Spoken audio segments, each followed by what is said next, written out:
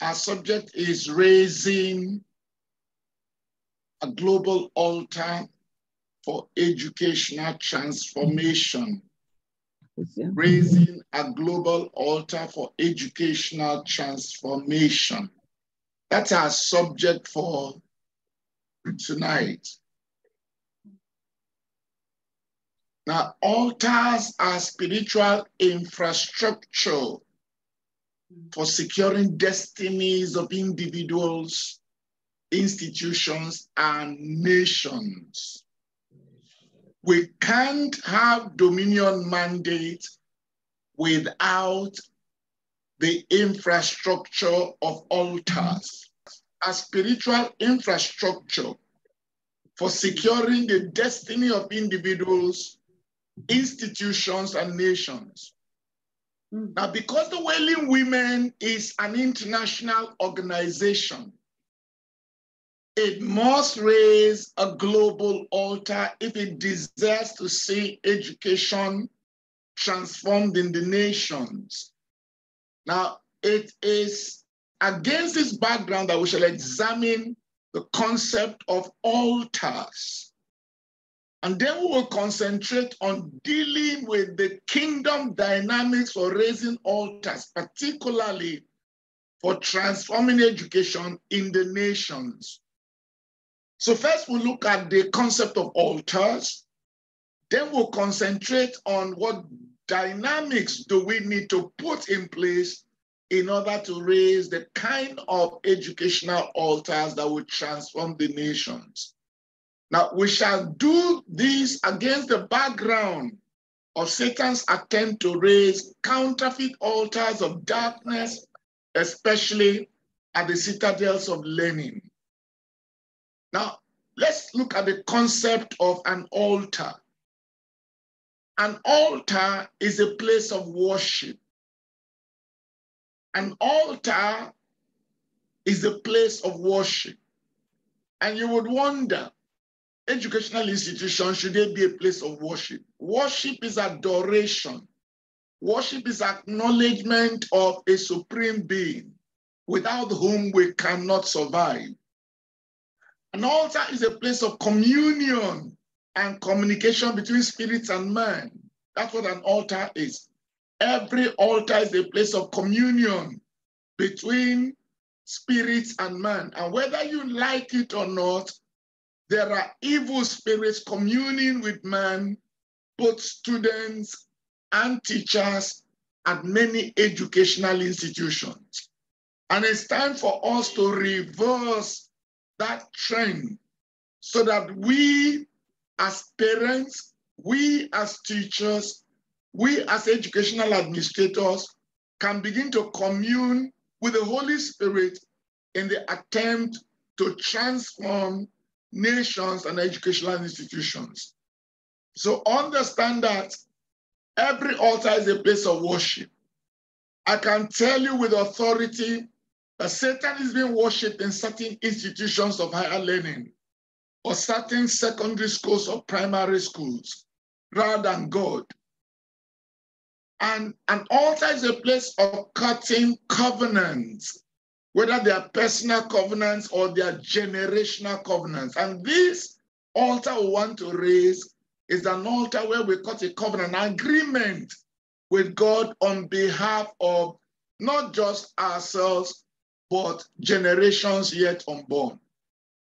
An altar is a place of making sacrifice. So we'll begin to see the dimension of sacrifices we need to make at an educational altar with a sense of global transformation.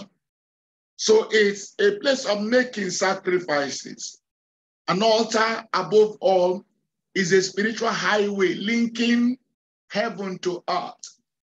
An altar is a spiritual highway linking heaven to earth. It reminds me of when Jacob came to an altar raised by Abraham, even as he took a stone as a pillow, suddenly he dreamed and he saw a ladder rising from the altar where he was sleeping onto heaven, and he saw angels ascending and descending, ascending and descending. So an altar is a place of angelic traffic.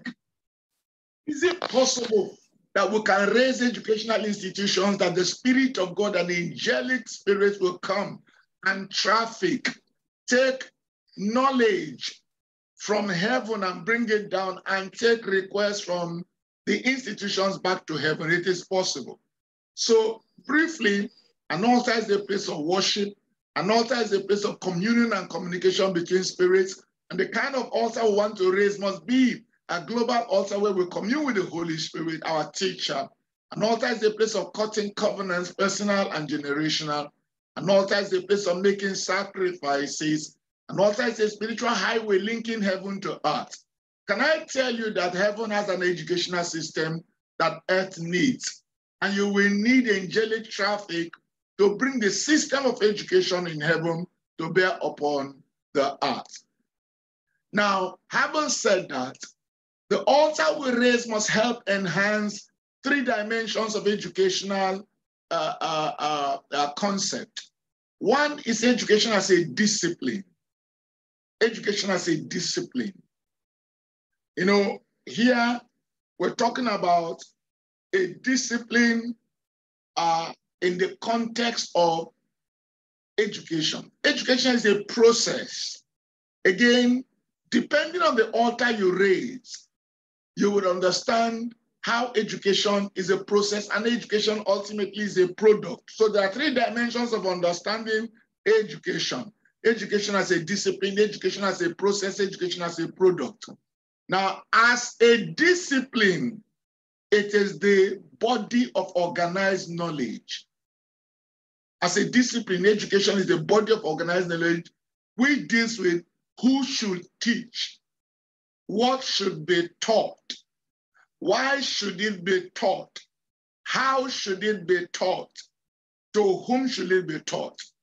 Now, who should teach? Depending who you bring to teach, that will determine the type of altar you're raising. If you bring humanists or unbelievers to teach, you can be sure that you're not raising an altar that will bring transformation from the kingdom point of view. Depending on what you teach, if you teach perversion, if you teach the things that do not conform to scripture, again, you're raising an altar not unto God. So it's important to understand education as a discipline, the body of organized knowledge. Then education as a process. Again, this is important. Education as a process. It entails the development of the individual progressively, physically, spiritually, mentally, morally, emotionally, socially. In other words, education becomes the process, progressive dimensions of developing the mental capacity. That's a process. But ultimately, education is a product. It is the end result of the altar you have raised. If the end result of the altar you have raised is to raise people who are conscious of being naked, if the end result of the altar you have raised is to raise people who are immoral, it means you haven't raised an altar unto God, you have raised an altar to Satan. So don't forget that education as a discipline is the body of organized knowledge dealing with who should teach, what should be taught. Education as a process is a developmental system by which people grow spiritually, mentally, morally. The kind of altar you raise will determine whether they will grow mentally, morally, or spiritually. Education is a product of the end result of behavior modification, character transformation. So having laid that foundation, let's look at the altar and idea of Christian education as a kingdom agenda. Because nobody raises an altar without an agenda. So let's examine the altar and the idea of Christian education as a kingdom agenda. Now, what's the central focus? Okay, let me not rush. Now, according to the website kelfellowship.org. A kingdom agenda can be defined as a visible demonstration of the comprehensive rule of God over every area of life. That's a kingdom agenda. It is visible. It's a demonstration of a comprehensive rule. A comprehensive rule. It involves focus, objective, purpose, direction, aim. So we are, for you to raise an altar, the altar must be to raise an idea of Christian education from the kingdom point of view. Kingdom point of view in the sense that it demonstrates comprehensive rule of God in people's spirit, soul, and body. So on this ground, what's the central focus of the altar we want to raise as a kingdom agenda? What's the central focus? What are we driving to do? What are we intending to achieve? What's our focus? If we say we're raising an altar, a global altar for transforming education, what's our central focus? For this altar to be a kingdom means of transforming lives. Let's look at a few things we will have to deal with. For the altar we raise to become an instrument of transformation, global transformation, we must establish the essence of life. It must establish the essence. So we're looking at establishing the essence of life. Secondly, we're looking at contending with humanist world view and agenda. If that altar will bring transformation, then we must contend with humanist worldview and agenda, because that's what currently is predominant. For this altar to be a kingdom-based altar that will bring transformation, there must be a promotion of educational philosophy from the Christ dimension. So remember, if we raise this altar for transforming education globally, it must teach those transform the essence of life. What's the essence of life? What's the meaning to life? It must contend with the opposing view, because for every kingdom-based agenda that will bring transformation, there is another kingdom, the satanic kingdom, with its own agenda. So the altar we raise must be a means of contending. Then we must promote the educational philosophy of Christ. Then this altar must integrate the kingdom agenda in curriculum development. You know, what makes a school Christian? What makes an educational institution an altar raised unto the kingdom of God is not because that altar is raised by a Christian. No, it's not because Christian teachers teach there.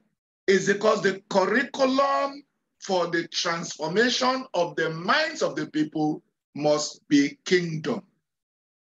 So, again, for this altar we want to raise to bring transformation, it must ensure that the kingdom agenda is part of school management. So we're not just talking about curriculum, we're talking about management of the school. But more importantly, even in addition to all I've said, it must combine the kingdom agenda with co-curricular. The word extracurricular is no more in vogue. Co-curricular activities, what the children do apart from the issue of learning. So let's look at the focus of establishing the essence of life as part of the altar we raise. Now, the essence of life is encoded in the questions every worldview must answer. And I like late Rabbi Zachariah's concept of worldview. Every worldview must give us an idea of origins. Where did we come from? So if you're raising an educational altar for transformation and people don't know where they came from, it won't bring transformation. In other words, the issue of origins.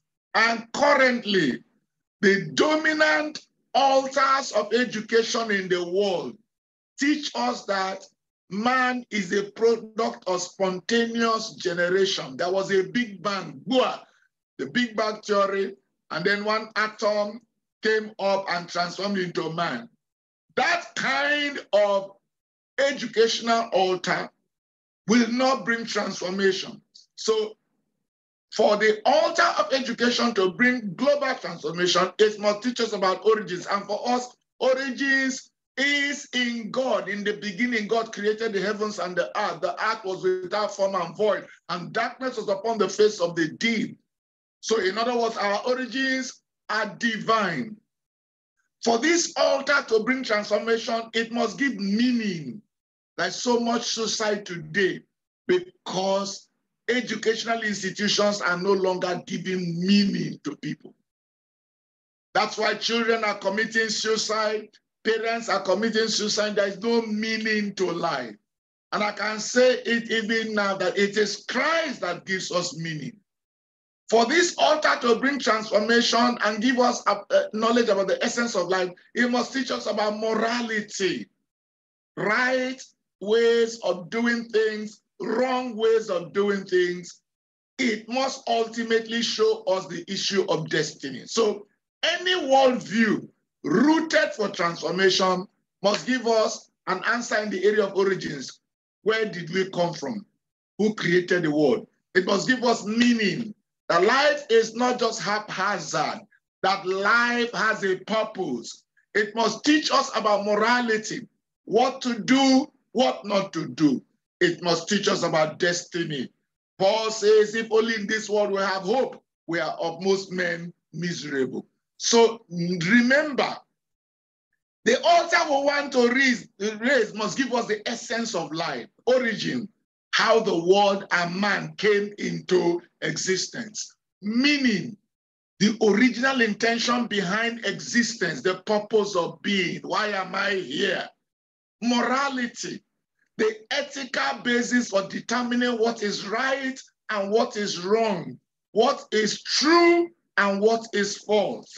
And then ultimately destiny, the end of life beyond the physical, the ultimate place of rest for mankind, issues of metaphysics. So today, many Christians raise altars of education, but they don't give us an idea of origin because it's never taught, or rather, we are taught evolution. They don't give us the essence of meaning, that every life that God created has a meaning. That we're not just here, we go to school, we get married, we bear children, we enjoy ourselves, that's all. No, that's not the kind of institution that will bring transformation. Many don't have issues of morality, and I'll talk about all this. So 1 Corinthians 15 verse 19 says, if it is in this life only we have hope in Christ, then we are of most men miserable. So look at the altar we want to raise. It must contend with the humanist agenda. Any altar of education raised by any Christian that does not contend with the humanist agenda is a wasted effort. Is a wasted effort. Now, notice that the doctrines of humanism is part of what this altar must contend with. Humanism is the belief that man is the architect of his own fortune. He has no need for God. In fact, deity is irrelevant. So part of humanism that God is irrelevant. And notice whether it's in Canada, in the US, in Africa, in UK, many educational institutions now teach that deity is irrelevant. Now, notice that we must contend with that idea.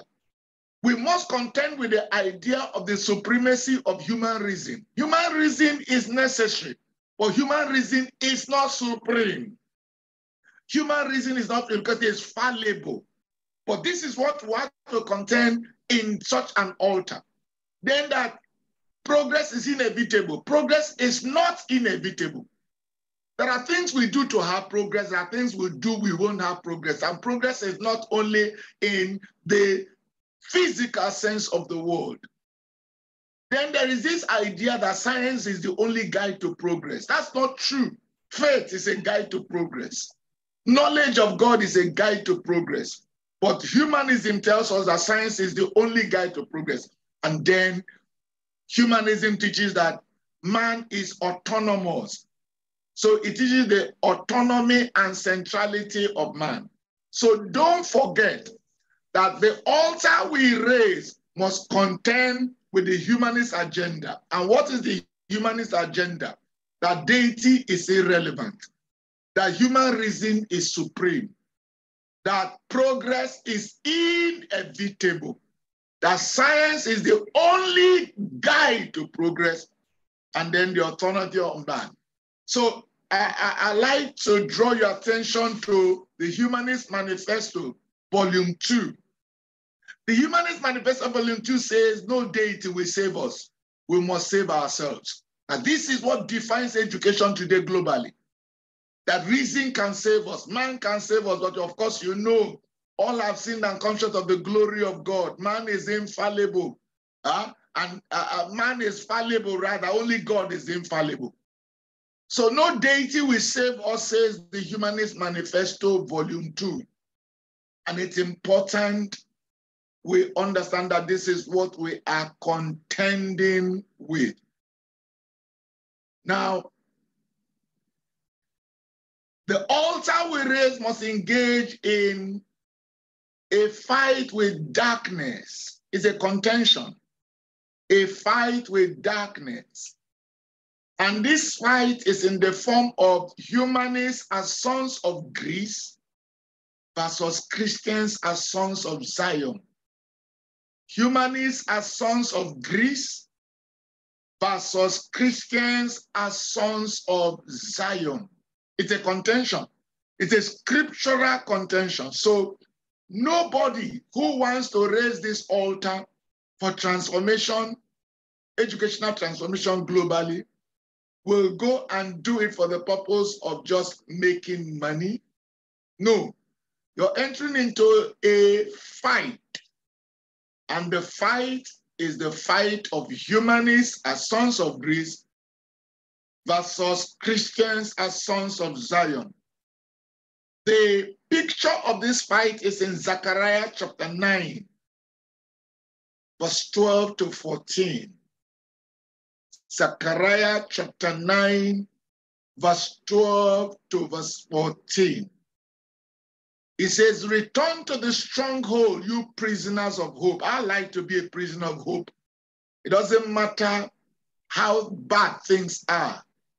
Oh, there's hope that it can come, it can be transformed, it can change. So return to the stronghold. Return to the stronghold of the word. Return to the stronghold of the altar. Because every altar is a stronghold of light. So return to the stronghold, you prisoners of hope. Even today, I declare that I will restore double to you. For I have bent Judah, my bow, fitted the bow with Ephraim, and raised up your sons, O Zion, against your sons, O Greece. I have raised up your sons, O Zion, against your sons, O Greece, and made you like the sword of a mighty man. Then the Lord will be seen over them, and his arrow will go forth like lightning. The Lord God will blow the trumpet and go with the whirlwind from the south. So Zechariah 9 says, God has raised sons of Zion to contend with the sons of Greece. So if you raise an altar of education for transforming nations globally, understand that you're entering into a battlefield. The battlefield of humanists as sons of Greece in contention with Christians as sons of Zion. So it's important we notice that this is vital. Now, so let me show us a graphical picture of what we are contending with. notice that we're contending with the structures put in place by Alice Bailey. The Alice Bailey had a 10-point agenda. Her 10-point agenda was: 1, take God and prayer out of educational system, the educational system. This has largely happened in America. Prayer has been taken out of schools. In Nigeria, there are many government schools you cannot pray. So that agenda has already been fulfilled. 2, reduce parental authority over children. Again, this is what's happening in many schools. Reduce parental authority over the children. Then 3, I think before this meeting today, my wife was telling me about a parent that went to a school and saw pictures, lewd pictures on the wall of the classroom and contended with the teacher. Unfortunately, they sent security to take her out. So you reduce parental authority over children. 3, destroy the Judeo-Christian family structure. Again, she has largely succeeded in many contexts. This is our agenda: destroy the Judeo-Christian family structure. 4, make abortion legal and easily accessible. Again, many nations that had anti-abortion laws have now legalized abortion. In America, for instance, abortion is still a contention, but it is largely, until recently, accessible to whoever had it. I know that an 11-year-old girl cannot pierce her ear without parental consent, but she could go to school, and if she were pregnant, go to a school abortion clinic without her parents' consent and have an abortion. And so if you notice what we're contending with, we're contending with darkness at a level we've never seen before. 5, make divorce easy as a means of liberation from the bondage of marriage. That's one of our 10-point agenda. 6, make homosexuality an alternative lifestyle. Not too long ago, when you hear gay, it means happy, joyful. Now it is an alternative lifestyle. 7, debase art and make it run mad. Again, you could see that here, art has been debased and it's like running mad. 8, use the media to promote and change mindset. Use the media. That's why today you want to advertise engineering equipment, you use a naked woman. You want to advertise blade, use a man in boxers. 9, create an interfaith movement. An interfaith movement is a religious movement that combines or encourages the mixture of religions. That's why during 9/11, the September 11 terrorist strike, if you remember, they had an interfaith service in the National Cathedral. Billy Graham preached, a Buddhist monk preached, a Sikh man preached, a Muslim preached. So create an interfaith movement, and then 10, get governments, educational institutions, and the church to endorse all these things. So Alice Bailey's 10-point agenda is an educational agenda that promotes darkness. And you can see that to a large extent she has succeeded. This woman was born on June 16, 1880, and died December 15, 1949. Now, she, at the age of 15, was visited by a spirit guide who told her about her assignment. So you can see that she came inspired by Satan to fulfill an educational assignment that had a societal and national and global agenda. She and her husband established the Lucifer Publishing Company. Now, the Lucifer Publishing Company had the very first foundational contract for printing the United Nations publications at its inception. It was called Lucifer Publishing Company. Now, when the name Lucifer Publishing Company became a problem, she shortened it to Lucy's Trust.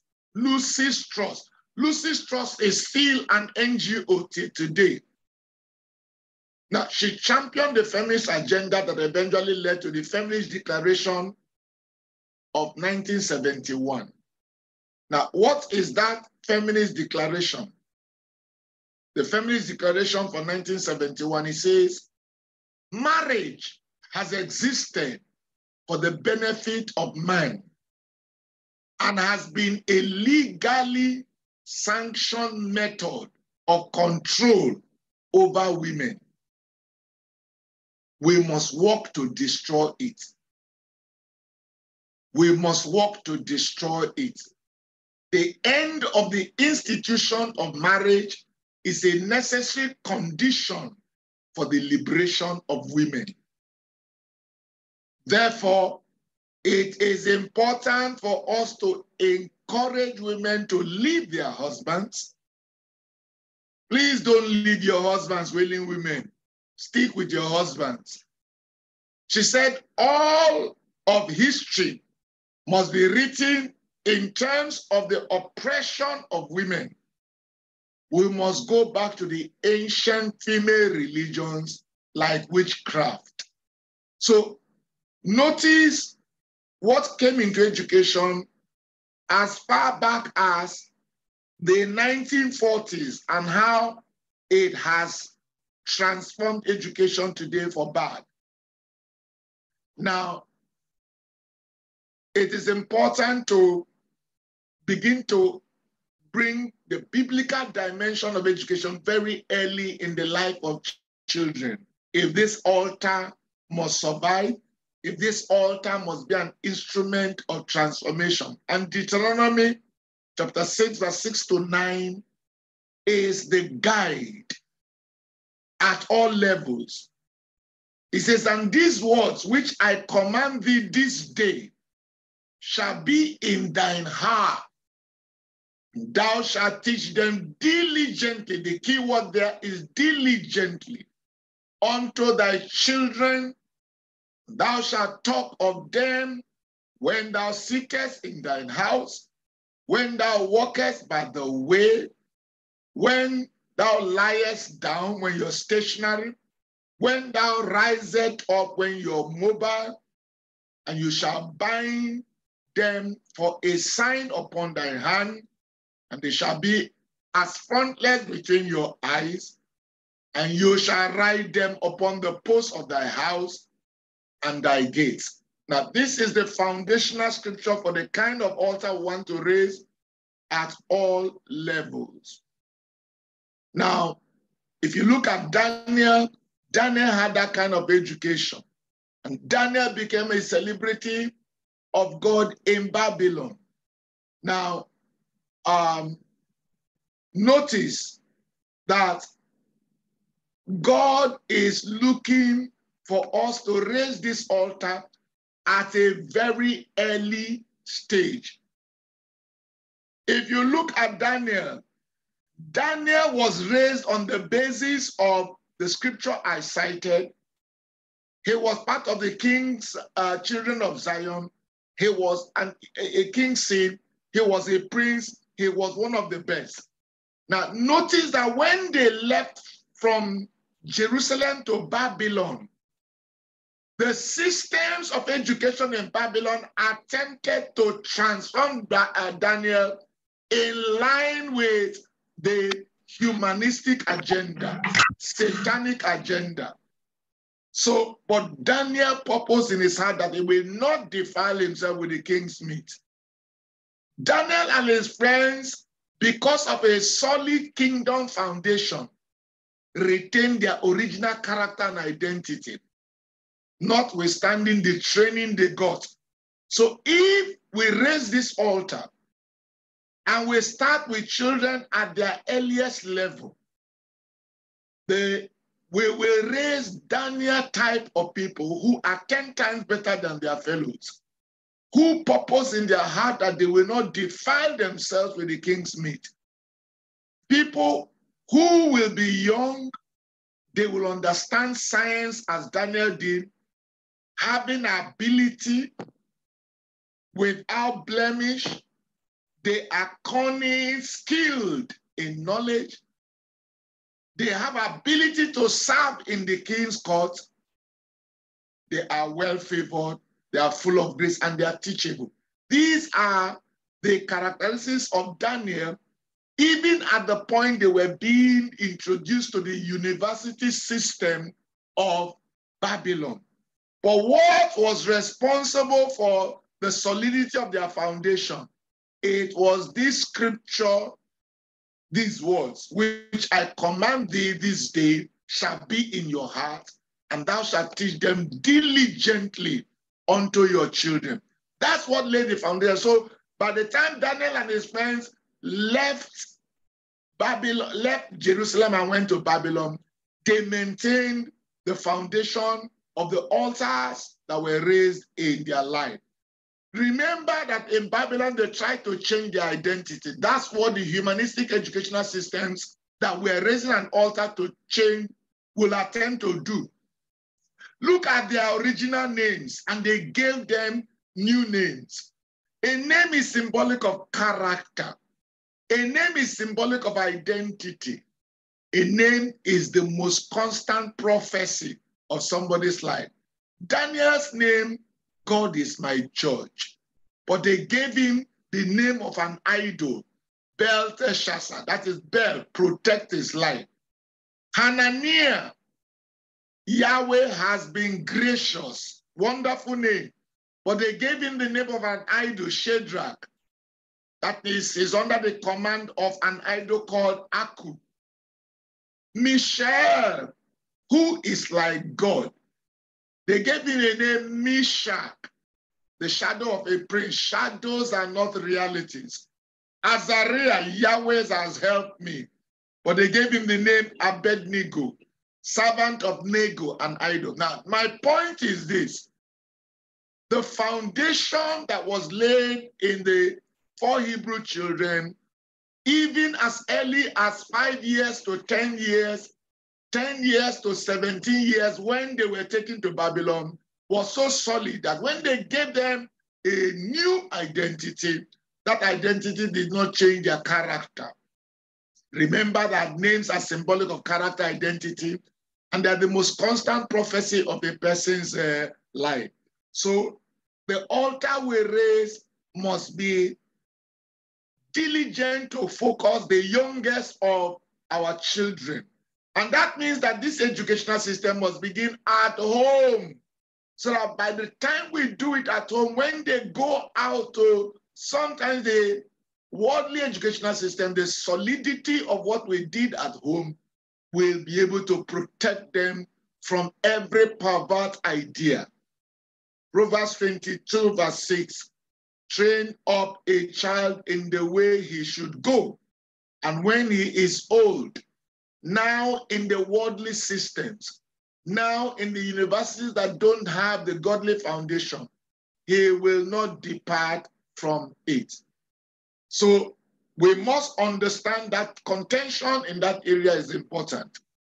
Then this altar must promote the educational philosophy of Christ. The altar that will bring educational transformation globally must promote the educational philosophy of Christ. Notice I had mentioned the fact that his educational philosophy is rooted in the fact that he taught us our origins, gave us meaning to life, showed us what it means to be moral, and ultimately pointed us to our destiny in eternity.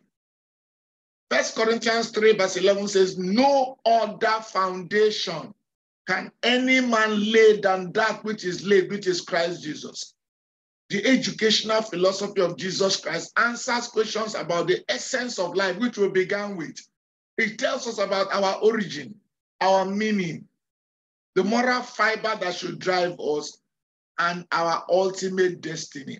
So let me briefly paint a picture of the educational philosophy of Christ, which must be the philosophy of the altars of education that we raise for transforming individuals globally. Notice that his educational philosophy was egalitarian in nature. He wanted everybody educated, irrespective of age. Let the children come to me, he said, irrespective of financial status, it was egalitarian. So this altar must find a way of bringing everybody. His educational philosophy that it was free and inexpensive in cost. Of course, we understand the global economy. We cannot insist, but we must do a lot to ensure that it is affordable to every person. And whoever cannot afford it, we look for a system of raising resources to help the people who cannot afford this educational system. I understand that money is fundamental for the things we do, but notice that his educational system was free and inexpensive. In other words, many of the institutions we raise today, very expensive, the churches. In fact, many churches come to congregation to raise money to start schools, but their congregants cannot pay the school fees. Their pastors cannot send their children to those schools. What must we do to ameliorate this? This is where we can do sponsorship. We have an educational institution we were able to raise as part of our ministry in Ghana. This is the Intercessors for Africa. Barrister Meka is the chairman of the SALT Institute.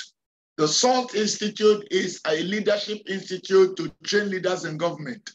I am on the board of the SALT Institute, and SALT Institute has now been accredited to award degrees.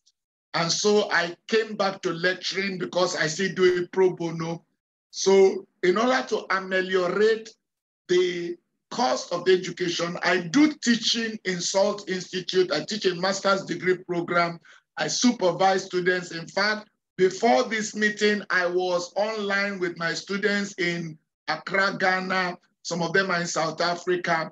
And everything I do in the SALT Institute, whether as a member of the board or as a lecturer, is free, is done pro bono. So there is a way, and then we get people to sponsor students. His educational philosophy was geared towards character transformation. So the altar we raise for transformation must transform character. The cerebral is important, but the organic is even more important. There are degrees you have from Oxford, but those degrees are of no consequence because there is no character. And I'm not just talking of Oxford, every other institution. So for this altar, educational altar, to bring global transformation, it must be geared towards character transformation. Then his educational philosophy was directed to behavior modification. Today, many people go for the certification, not behavior modification. If you have a piece of paper that says you are certified, but there is no behavior modification, there was no, throughout your time in school, there's no bad habit you stop. Rather, you increase your bad habits. Then that institution is of no use. It's not an altar of transformation, it's an altar of degeneration. Then his educational philosophy, it was universal in focus. Notice that it was non-certificate driven. That is not to say certificates are not important, but the focus is not a certificate. It's not a certificate. It was meant for both the rich and the poor, and it was vocational in content. Notice that it was vocational in content because you understood that integrity must come not just in the context of integrity of heart, but skillfulness of hand also. So this is the altar we ought to raise.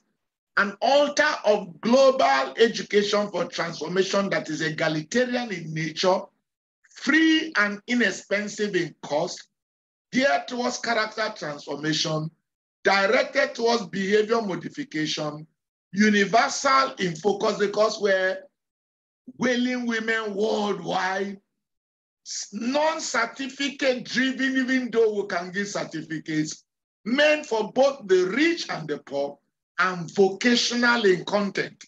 So that when somebody goes through school, it's either you come out learning to sew, learning carpentry, learning a trade, because that's how Jesus himself learned and went to school. So it is important that if you look at the people Jesus raised as part of his transformation agenda from the educational point of view, he raised mass communicators. He raised craftsmen, or the kind of altar must raise mass communicators, craftsmen, civil engineers, doctors, priests, civil servants, and the rest of them.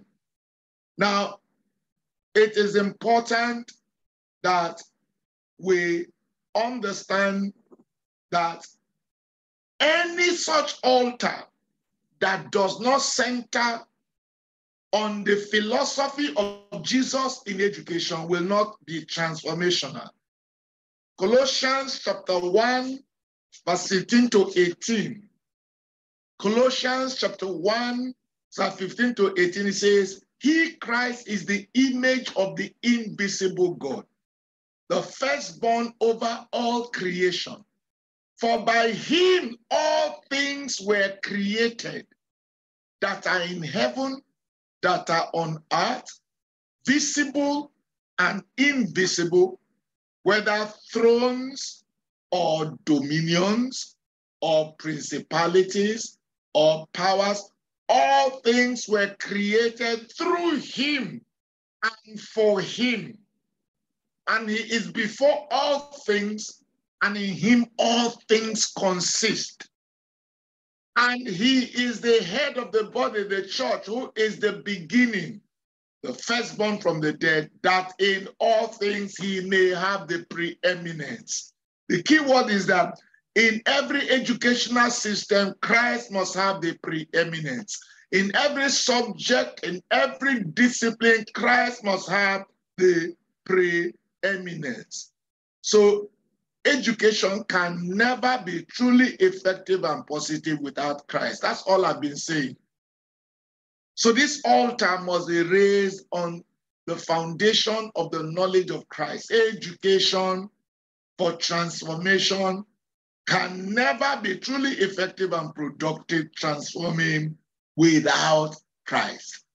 Now, I remember giving a lecture at the University of Makerere. This is some years ago now.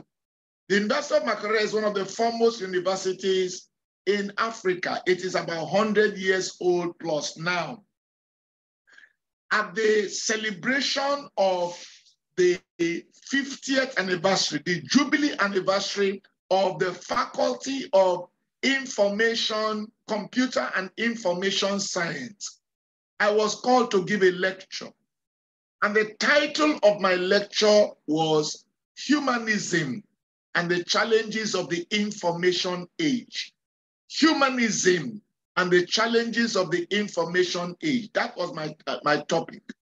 Now, in a lecture format, you have to submit your lecture, and then there will be respondents. So I threw 2 bombs there because I knew that I was a son of Zion in contention with the sons of Greece in an institution that was raised to promote humanism and not Christ. So I knew I was in a war front. It was at the Senate building, and I threw 2 bombs. I said, there is a biblical curriculum for every subject, and there's a Christ dimension for every subject. Now that sounds crazy. You can say that among Christians and get away with it, but you don't go to a university that does not promote the kind of things I'm talking about and throw that kind of, but that's what we need to do. We are unapologetic these days because the society has gone bonkers. There's decay because we have always been insular and we don't want to take challenges. So I said there is a biblical curriculum for every subject. There's a Christ dimension to every discipline. Now, during the response, one professor stood up and said, what nonsense. What nonsense that there's a biblical curriculum for every subject. The Bible that we don't even know if it's a myth or if it's a reality. The second one came and said, what nonsense. What nonsense that there's a Christ dimension to every subject, every discipline. Christ who we not even know about his historicity or whether he was a historical figure. So notice that at that point, the entire audience had been swayed. And I was praying silently and saying, Lord, give me an opportunity to turn the hearts of men. Now, it's vital that education must transform the hearts of men to believe in the authority of Scripture, in the indispensability of the philosophy of Christ as the greatest educational philosopher of philosophers. And so when it was now the public forum, people lifted their hand to ask questions. I was led by the Spirit to pick up a woman, and then she said, sir, I'm just hearing something I've never had before, that there's a biblical curriculum for every subject, and that there's a Christ dimension to every discipline. I am born again. I teach physics, and particularly I teach astronomy. But the physics I teach and the astronomy I teach has nothing to do with the Bible, which I believe in. It has nothing to do with Christ, whom I believe in. So can you explain to me how there's a biblical curriculum for astronomy? I heaved a sigh of relief because it was my opportunity to move from lecture to preaching. I said, Madam, I'm so delighted to hear that you're born again and that you're head of Department of Physics. I said, do you remember Psalm 19, verse 1 to 5? She said, no. Remember at this time you are the war front. I couldn't carry a Bible because a Bible will in fact get the people not to sit to listen to me. So the word of God had to be inside me. So I quoted Psalm 19, verse 1 to 5. The heavens declare the glory of God. The firmaments show forth his praise. Day unto day utters speech. Night unto night reveals knowledge. There is no language in the world where their voice is not heard. So I said, the stars you teach your children in the classroom, they are preaching the message of redemption. And there's no language where their voice is not heard. They are preaching in the night, they are preaching in the day and teaching in the night. Then I asked her again, do you remember Psalm 147, verse 4? She said, no. I said, it says, God has numbered the stars and given each one a name. So all the names of the stars you teach in class, God gave those names. The lecture held in September, so I began to use the dialogic method of communication. So I asked her, this is September, what star? And please, I'm not talking astrology. Astrology is occultic. I'm talking astronomy. Astronomy is scientific and biblical. So I said, which star appears at this time in September when this lecture is holding? She said it's called Virgo. Virgo. Virgo appears between August and September.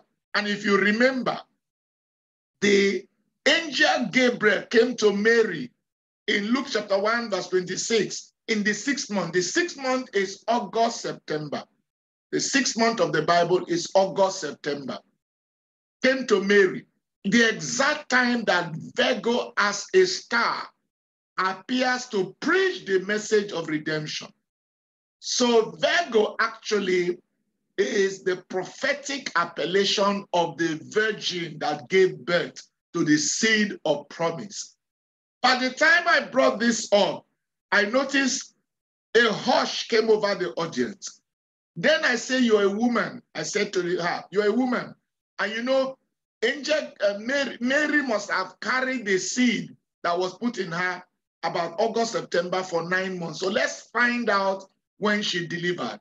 So we began to count August, September, October, August, September, October, November, December, January, February, March, April. So she must have delivered in between March and April. So I asked her again, what star appears in March, April? She said it is called Aries. Aries. So I asked, when you take your telescope and look at Aries, how does Aries look like in the heaven? She said, wait a minute. Aries looks like the lamb that was slain. And I asked her, who is the lamb that was slain? And she shouted, Jesus, with the entire audience. Immediately, I knew I had won over the entire audience. And she looked at me and said, please, sir, can we sit down and develop a fresh curriculum for astronomy? And that's what we did. So she's teaching the Bible in her class now, even though she is in a supposedly secular university. Education can never truly be effective and productive without the word of God and without Christ. And it's important to know that the heart of education is the education of the heart. The heart of education is the education of the heart. And a heart educated is a head enlightened. So the focus of this altar is to educate the heart. The focus of this altar is to educate the heart that is enlightened. Don't forget, the heart of education is the education of the heart. So any altar you raise that doesn't transform the heart of the people will not bring transformation, because transformation is not just building infrastructure. Transformation is a gravitation from darkness into light. A transformation of the kind that Jesus experienced on the mountain of transfiguration, where the fashion of his countenance was altered. His robe was glistering. I know there are details of what you need to do. You don't go into a classroom to preach. I'll talk about that, but it's important that the motivation is to raise a new generation of people whose heart is enlightened and whose heads are also enlightened. It is important to understand that there is no other way. The heart is deceitful and desperately wicked. That's why all manner of things proceed from the heart. Jeremiah 17 verse 19 says the heart is deceitful above all things and desperately wicked. Who can comprehend it? That's why the education that brings transformation must transform the heart. And the heart cannot be transformed unless the curriculum is biblical. The heart cannot be transformed unless Christ is the center of the education. Remember that there are many things the heart, I don't have all the time now. Now, the altar we raise must integrate the kingdom agenda in curriculum development. I had hinted this. The educational altar that will bring transformation must integrate the kingdom agenda I've described with curriculum development. Notice that the curriculum of a school is a key element of any attempt to induce behavior modification among students, among staff. Unfortunately, the curriculum today has been largely designed by non-Christians. And there must be a way of bringing in the Bible, not in the context of the places where today, if they see you carrying a Bible into the classroom, you will be sacked. No, but there is a way you bring it in, and even using the curriculum given to you to instill morality, to instill integration. What makes a Christian school is the infusion or integration of a biblical worldview that is rooted in the Word of God in the curriculum. So it's important we take note of. I say it again. A school is not Christian because it was started by a Christian. A school is not Christian because Christians teach in the school. A school is Christian because the curriculum is Christ-like and is rooted in the Word of God. So I don't have the time to go into how to design curriculum and all that. But it's important we take note of that. Our thinking must change. Now, look at an example of why nothing seemed to change in our nation, particularly Nigeria. Now, when you look at the unity schools, the government, federal government colleges, you see all manner of evil going on there because of the policy of injustice. Now, the cutoff mark for Anambra State, for those who are male, who want to be admitted, is 139. That of female, also 139. But at the same time, the cutoff mark for students from Yobe in the same school is 2 for male and 27 for female. Now that's madness. While the cutoff point for those from Enugu State is 134 marks for men and 134 marks for women, the cutoff mark for students from Zamfara, male is 4 and female is 4. Now, what you raise here is an unjust system that promotes wickedness. That's why, and this happens because Christ is not the center of activity here. The same is true for Sokoto. Cutoff mark to enter into a federal government college for those from Sokoto is 9 marks. For female is 3. But for Delta, it is 131. It means, therefore, that somebody from Delta who scores 130 cannot enter into this school, but somebody who scored 9 can enter for male. It's madness. These are the things that breed injustice. Psalm 89 verse 4 says, righteousness and justice are the foundation of your throne. Mercy and truth go before you. So whatever altar we raise must represent righteousness, must represent justice, because the throne of God is built on 4 pillars. The pillar of righteousness, the pillar of justice, the pillar of mercy, and the pillar of truth. Now, the altar we raise must ensure that the kingdom agenda is part of school management, because when you talk of transformation, if the school management is not transformed, the educational institution will not be transformed, the hearts of the people will not be transformed. So ensure that the kingdom agenda of this altar you want to raise also affects the school management. School management. Notice that school management must also be born again. The management, don't say this person has a degree in Oxford. Is the person born again if you want to raise this kind of altar? John 3:3 says, Jesus answered and said unto him, most assuredly I say unto you, unless a man be born again, he cannot see the kingdom of God. You can't see the kingdom. You can't see the agenda I'm describing. You won't understand the essence. You will not know that prayer is absolutely indispensable in a school. You will say it's irrelevant. We're not in a church, but an altar is a place of worship. Whether the altar is a business, or the altar is a school, or the altar is a shop, it's a place of worship.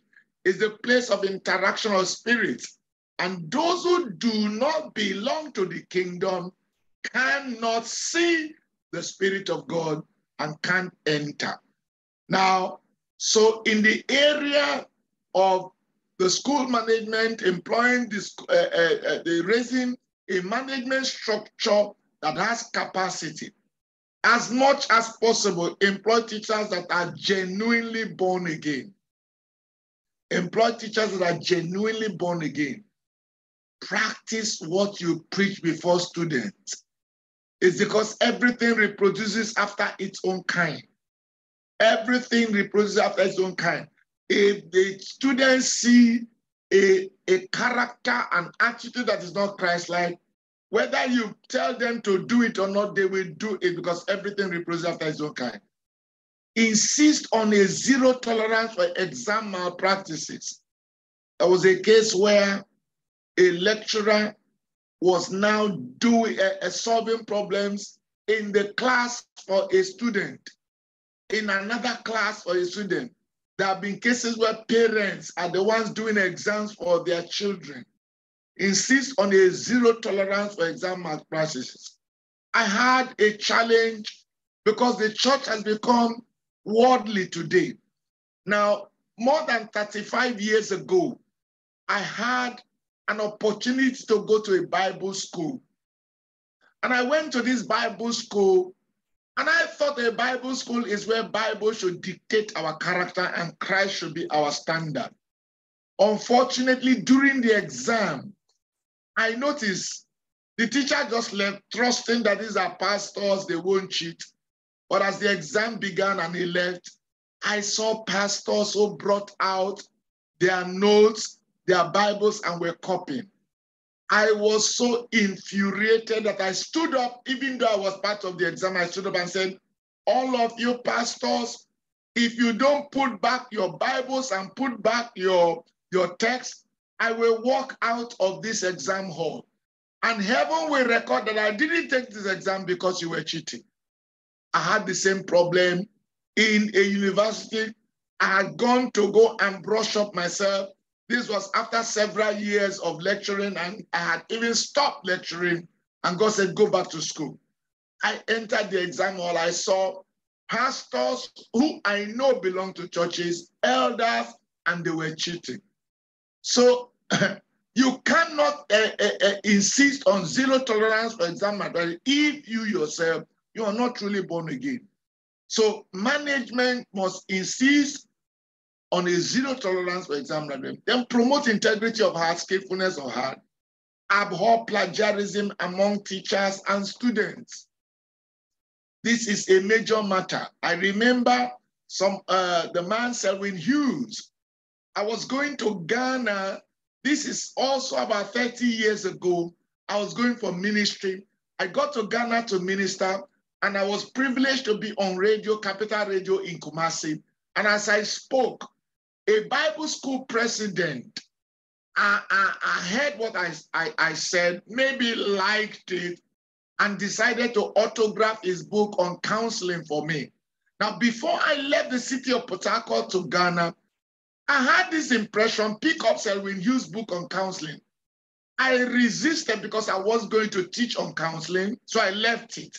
Selwyn Hughes is late now. He used to write the devotional every day with Jesus. So I went to Ghana and I received this book, supposedly written by the president of a Bible school. And as I opened the book, every page, I knew I had read this book. I knew I had seen this book. When I came back to Port Harcourt, interestingly, Selwyn Hughes was in town at the Civic Center teaching. I brought out his book and brought out this particular counseling book written by this man in Ghana, and it was word for word. It was word for word. And the madness was that part of his acknowledgement was, I thank my wife and my children who suffered so much when I was writing this book. Meanwhile, it was stolen. Plagiarism is this root word for kidnapping. The term plagiarism is derived from the Latin word plagiarus. Plagiarus.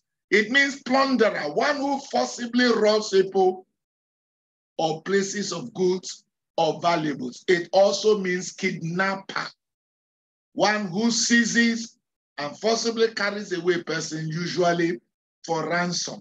So integrity of heart will produce integrity of heart. But if we do not live right, we cannot raise this kind of altar. We'll be joking. So it's important we note Romans 2, verse 21 to 24. Romans 2, verse 21 to 24. You therefore who teach another, do you not teach yourself? You who preach that a man should not steal, do you steal? You who say do not commit adultery, do you commit adultery? You who abhor idols, do you rob? You who make your boast in the law, do you dishonor God through breaking the law? For the name of God is blasphemed among Gentiles because of you, as it is written. Now, the instructions from Romans chapter 2, verse 21 to 24 is indispensable for those that will raise these altars of educational transformation. Teach others, but also teach yourself. Don't steal and tell others not to steal. Don't commit adultery and tell others not to be impure. Don't preach against idolatry and then rob schools. Now, let me begin to wrap up. Ensure the kingdom agenda includes co-curricular activities. Co-curricular activities. If you must raise an altar that will bring global transformation, ensure that the kingdom agenda of the school or the educational institution includes co-curricular activities. Now, to paint a scriptural picture of what I mean by co-curricular activities, take note of 2 Timothy chapter 4, verse 13. 2 Timothy chapter 4, verse 13. Paul was in prison and he said, bring the cloak that I left with Carpus at Troas when you come, and the books, especially the parchments. Now notice that Paul made requests for three things. The cloak. The cloak is a sleeveless garment meant for the body. Books. Books are intellectual materials meant for the mind, the soul. Then parchments. Parchments are scriptures meant for the spirit. So notice that while in prison, Paul was asking for three things: cloaks for the body, books for the mind, parchments for the spirit. Now, what does this mean? Yes, many people focus on only academic enterprise. That's good, but it's not good enough. We need to understand that the body needs to be ministered to as part of raising an altar. I know some people deride the scripture, bodily exercise profits little. Yes, little may be little, but profit in little is better than profit in nothing. So understand, the body needs to be attended to. The mind, yes, needs to be attended to, but the spirit also. And notice that many people attend to the mind and the spirit, but the body is important. The body is the landlord of the mind and the spirit, the soul and the spirit. And if the body is not right, notice that if the landlord is not happy, you will be ejected. So if you don't minister to the body, it means that the landlord will eject you. And once the landlord ejects you, you go back to your father. Remember, the body is the landlord of the spirit and the soul. That means the soul and the spirit are tenants in the body. So co-curricular activities are not only for students, but also for teachers. It's for Wailing Women, it's for all of us. What does that imply? It implies that as part of our transformation, if you notice the scripture I cited in 2 Timothy, The scripture I cited in 2 Timothy is such that the body is central. It was mentioned first. And so it's important we take note of that. So in conclusion, the instructions of raising educational altars for global transformation. What are these instructions? We need to repent of promoting humanistic ideas. You know, let me say this, to raise an altar, you need to go back to the first three statements of Jesus on the cross. The first three statements of Jesus on the cross is the pattern for raising altar.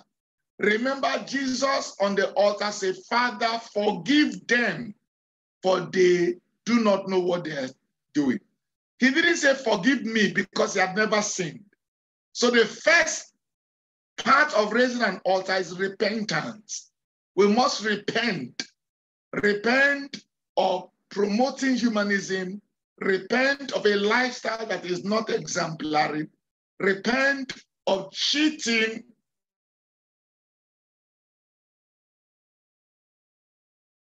Repent of helping others, to give them repentance. Then the second thing Jesus said on the cross was to the thief on the cross. He said, today you will be with me in paradise. He was doing vertical alignment. Every altar we raise must be aligned with the Lamb's altar in heaven, because no educational institution that independent of heaven's educational institution can survive. Heaven actually has educational institutions. Wherever you have books, there are schools. Heaven has continuous education. We have a system of, say, I have finished school. There's nothing like that in heaven. You can't finish school. It's continuous education. You must align the altar you raise with the Lamb's altar in heaven, which is an educational institution, perpetual educational institution. Then the third statement he made was to his mother and to his, John the beloved, his friend. He says, woman, behold your son. Son, behold.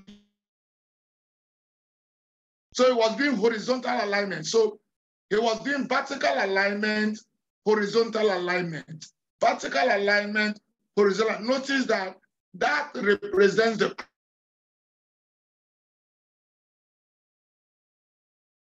cross. Any altar we raise with us, the cross that is the power of transformation. 1 Corinthians chapter 1, verse 18.